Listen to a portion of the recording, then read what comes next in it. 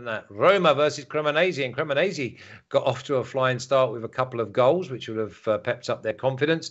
Mina, Roma are minus 435, which tells you it's a home win, but it's then we've got to like duck and dive and find how we can get the goals or get the money. The draw is at plus 550. Again, I think that is going to be redundant. Team totals.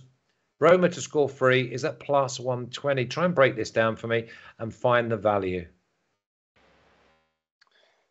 This is an interesting matchup because I still don't really know what to think of Cremonese. Scoring twice last week was pretty impressive. Obviously, giving up 4 goals, that's pretty weak. But I still don't know what to think of this Roma side. Last week, the line was -1, and it just didn't feel right. They scored early in the game and ended 1-0, so I guess we were right about it not feeling right. And Flash, you ended up hitting it on the head with the halftime, full-time. But this line at -1.5 at -135 feels right.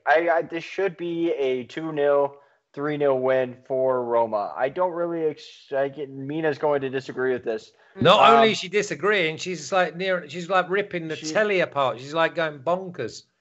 So we will see how Cremonese comes out in this game on the road. But I don't really know what to expect in this game. As for corners in this game, the numbers on this were really interesting because I believe the line was only -1.5 for Roma. They actually hit that in their last 7 home games last year. Not very good numbers on the road for their corners. They did, I think, lose by 4 or 5 corners against Salernitana last week, but at home, completely different numbers. And Cremonese getting out-cornered by 7 or 8 against Fiorentina last week. So I think that is a very good number on the corners. -3.5, isn't it? The Roma corners. I have it pulled up here. Let's see what it's at. You have a little look, and I'll get Mina to talk to me through Roma because Roma's first home game of the season going to be absolutely buzzing. Again, it's got Mourinho factor, Dybala, the golden child. They're really Tammy Abraham, Pellegrini. They have 5 or 6 different runners getting into the opposition's box. Mina, this is a side that I think at the moment they're thinking we could actually challenge for the title. They can think that, but they won't do it because they're a team of nearly there, but never there. That's the issue. I mean, let's be honest, Dybala has been hailed as one of the greatest technical players, and he is. He's a great technical player. How many times does he really make the difference in the end? He is somebody who misses chances, and Zaniolo is one that was really exciting with his dribbles, sometimes makes bad decisions and a little bit selfish, but again, couldn't finish, Tammy Abraham is not up to scratch at the moment, and you could see the way that he played there, and I'm not that sure. Pellegrini is inconsistent. So my issue with all of this is I think that they can create a lot. I think they can dominate possession. I think they're easy on the eye. I don't know whether or not right now they're a team that I trust to score goals. Now with Cremonese, what I think is interesting is that Fiorentina are obviously under the tutelage of Vincenzo Italiano. He loves all-out attacks, but he takes a lot of defensive risks, which is why I think Cremonese scored 2 goals.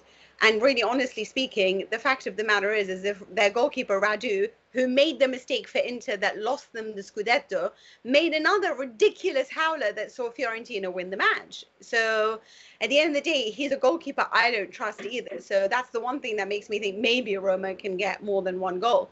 I still see this being a 1-0 because I don't trust their attack is clinical enough.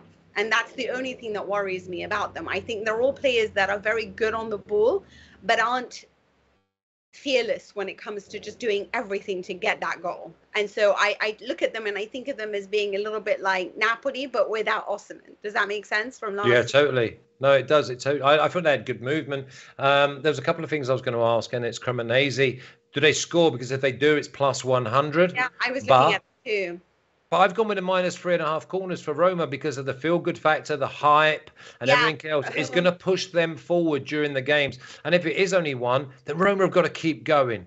And also, I think with Roma, they play that 4-5-1, 5-4-1. I just think it's all about 3 points for Mourinho and the feel good. He's happy to bring on all his defensive midfielders to secure the 1-0. He's happy to do. He's not embarrassed to do that, and that's what I actually really respect about him, is that he's very much about the 3 points.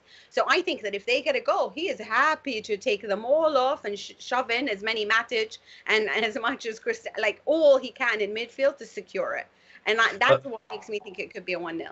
But they've also got the personnel to score 5, and obviously if there's a feel-good factor in Rome, then he's going to milk it. He's going to absolutely milk it. And if Cremonese jack it in, because it's different animal playing up against Fiorentina, and then you go to Roma. And by the way, how unlucky are they?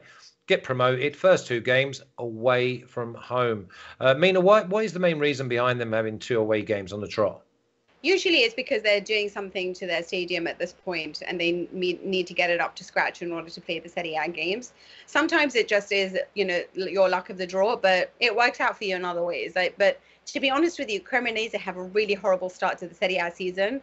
And yet I was really impressed with them against Fiorentina. Again, I don't know whether it's naivety or not, but they are a side that are willing to go for it. And that's what I think makes Serie A so exciting, because all these newly promoted sides, you think to yourself, oh, it's Lecce, oh, it's... But actually, they don't believe that about themselves. They believe they have an opportunity to make a difference. And I'm dying to see what he can do against Roma. Yeah, maybe Roma half-time, full-time as well. I fancy Roma start right Monday for this game. Let's have a little look at the official picks, because I think I'm on my own here, even though we do fancy Roma, and it's Roma -3.5 corners at -125, and that's all backed up with the possession, with the feel good, with the energy, with the starting right. I feel as if I'm so confident in that.